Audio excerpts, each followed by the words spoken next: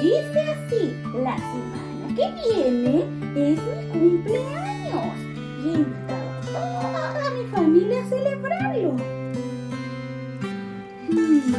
Hay familias con un papá y una mamá.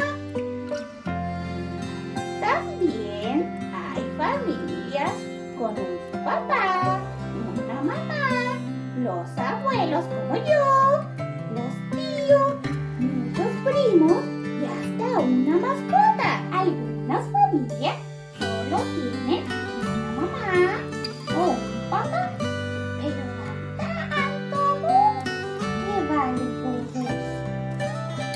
Otras veces, dos familias se unen en una. Así es imposible aburrirse.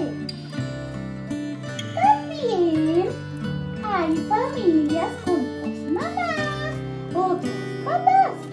Como a todas las familias les encanta dar abrazos. A veces una familia vive separada.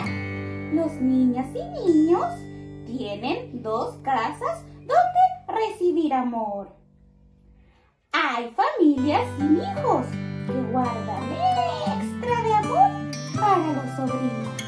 Hay familias que vivimos solos, como yo, pero cuando recibimos visitas, tenemos la familia más grande de todas.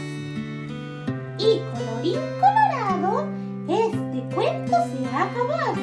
Pasó por un zapatito roto y mañana les contaremos